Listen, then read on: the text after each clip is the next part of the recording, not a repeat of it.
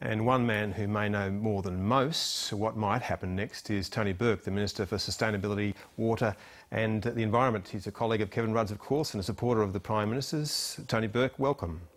I'm guessing, Chris, we're not talking about the Murray-Darling like we were planning to at 5 o'clock today. No, we're not. Did Kevin Rudd jump before you were about to push him? I'm glad that it's now being resolved, and I think that's the most important thing. Everybody has had enough of the stealth and undermining campaign that has been going on through the caucus and through the media for a very long time. And, you know, the fact that Kevin's been openly campaigning for the leadership has been the worst kept secret in Canberra.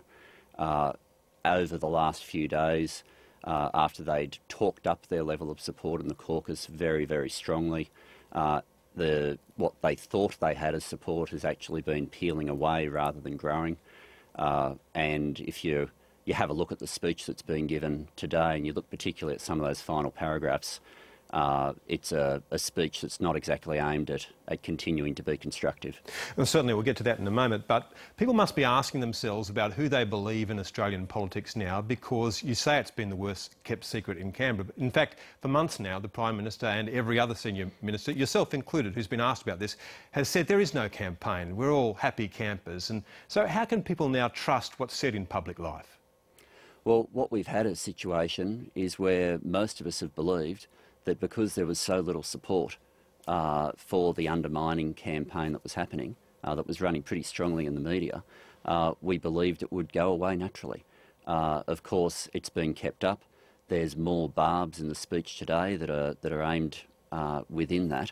But that's what Kevin's been doing. You try to hold the line for as long as you can.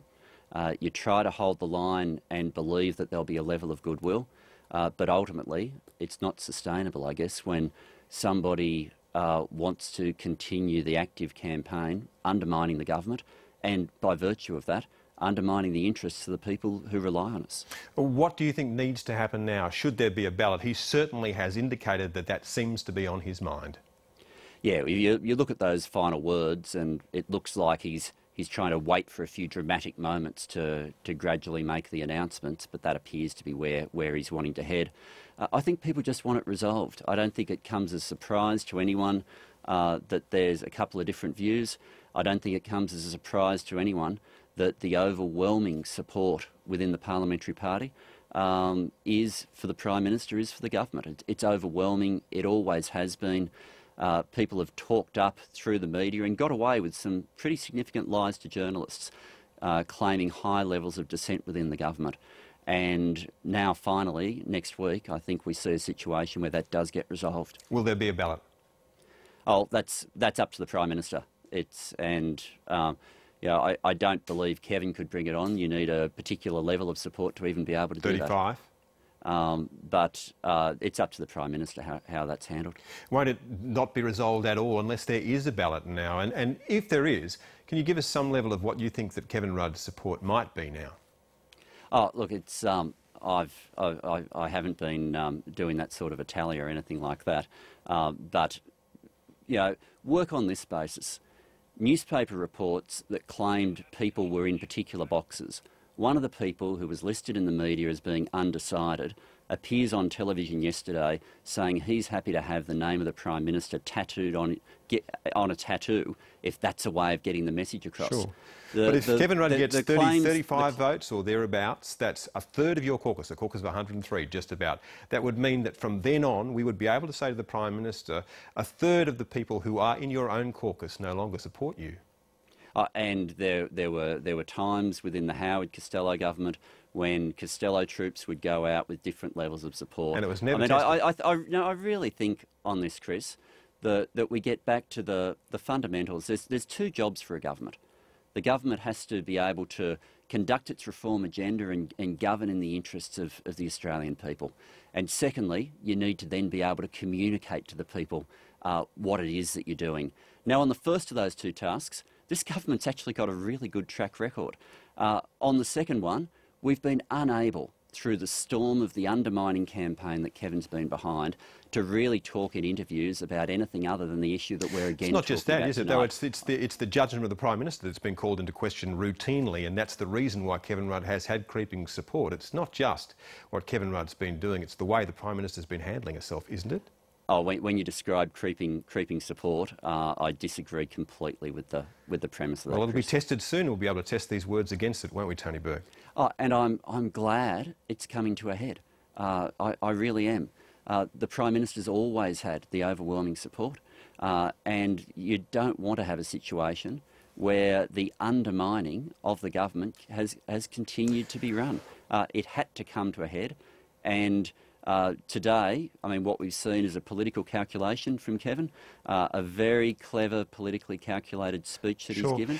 And beyond politics, can you tell us what the policy difference was between Kevin Rudd and Julia Gillard when he was dumped as Prime Minister? And should he challenge again, what's the substantive policy difference between the two? There is nothing in this but politics, is there?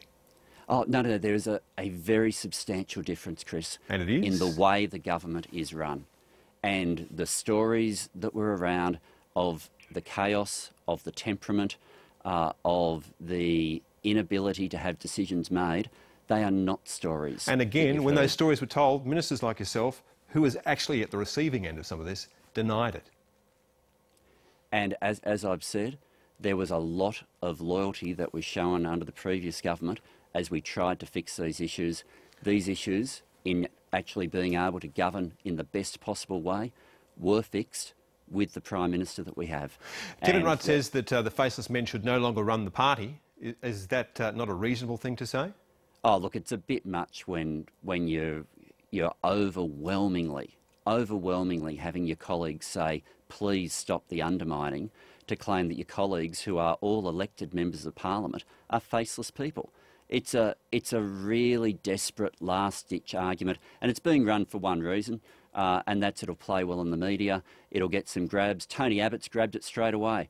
That speech was yet another gift to Tony Abbott. I'm hoping that Kevin calls a halt on that sort of behaviour soon. And who is best placed to beat Tony Abbott? Julia Gillard. How on earth can she manage to do that now? Don't you look before the eyes of the Australian people like a complete and utter rabble? Oh, as long as the undermining campaign continues, you have a fundamental problem. Of course you do. And there's no point denying that. There's no point edging away from that.